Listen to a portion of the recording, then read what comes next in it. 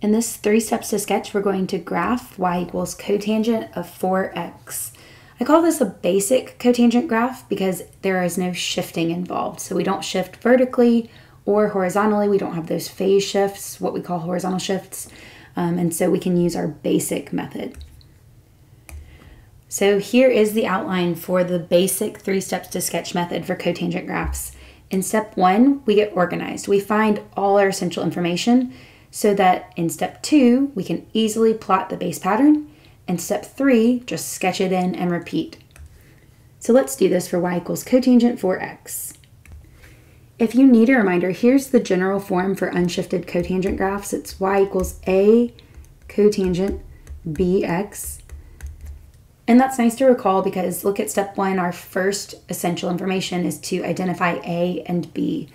So a is that leading coefficient right in front of cotangent. And in our case, it's an understood 1. Okay, so a is 1, and that's going to help us find the y coordinates for some of our points in our base pattern. Okay, b is the coefficient of x. In this case, it's a 4. So that tells us something nice to kind of keep a broad mindset. We should have 4 cycles happening between 0 and pi. And so we'll check that at the end of graphing. B also helps us find the period. There's a quick little formula, pi over b for cotangent graphs. That'll help you find the period. So ours will be pi over 4. Remember, period's just the length of one horizontal cycle. Now we can think about our scale labels. You can label your tick marks for your axes however you like, but I think it helps to be really intentional about the horizontal labels.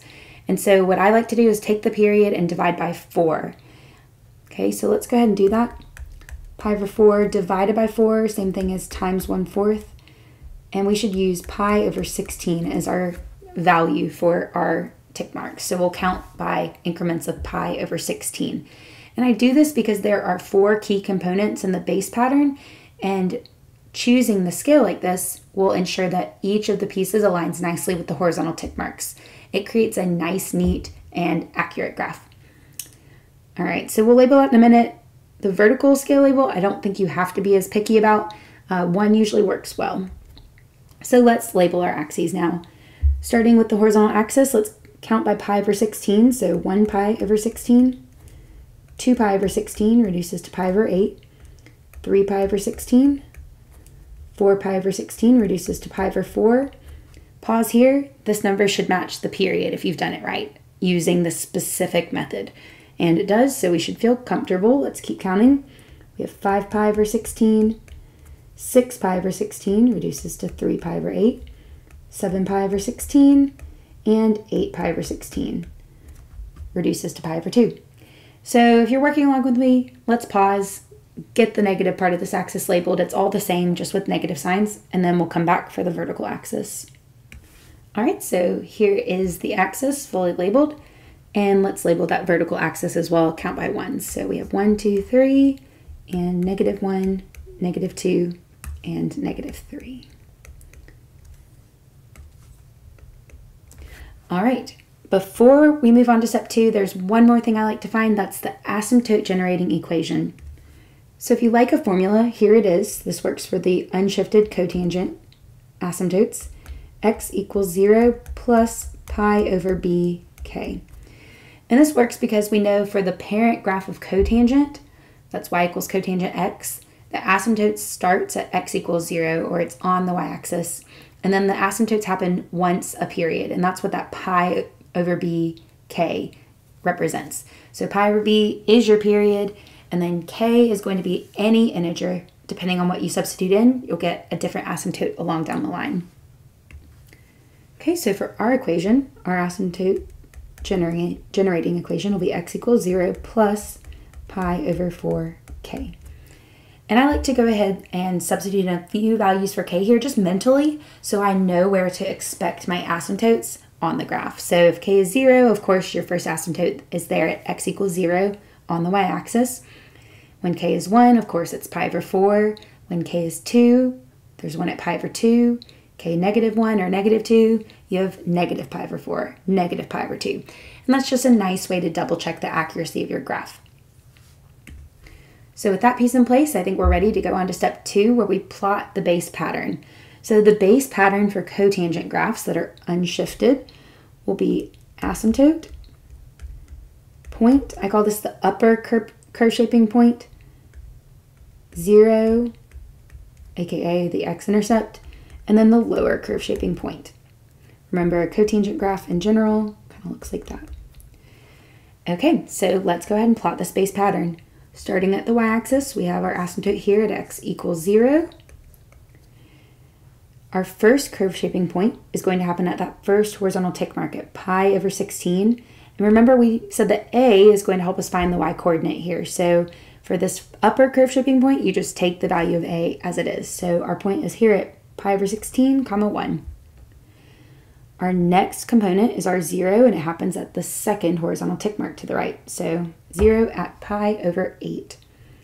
And our lower curve shaping point happens at the next tick mark, so at 3 pi over 16. And you get the y-coordinate, look to a again, just take the opposite value, so it'll be a -1. And this is our first cycle of cotangent for x. Let's move on to step 3. Let's sketch this in. So our curve looks just like this. And we have one cycle of y equals cotangent 4x. Now it's the really easy part. It's the repetition. The great thing about trig graphs is that they are cyclic or repetitive. So let's just repeat this pattern over again. Starting going to the right, here's that asymptote at pi over 4. Remember, that's the asymptote you get if you let k equal 1 in this asymptote generating equation. Okay, so it goes asymptote, upper curve shaping point, 0, lower curve shaping point. If you wanted to keep going, go ahead and put that asymptote there. That's when k equals 2. You get one at pi over 2. So we'll sketch that in. Second cycle, looks nice. And we can work in the other direction as well. So there are kind of two ways to go about working backward. I think some people like to just work backward. Lower point, 0, upper point, asymptote. That's the one when k equals -1. Or you may like to count 1, 2, 3, 4 spaces to the left, 4 tick marks to the left, and work the pattern in the forward direction. So you could say asymptote, upper point, 0, lower point. It's really whatever you prefer.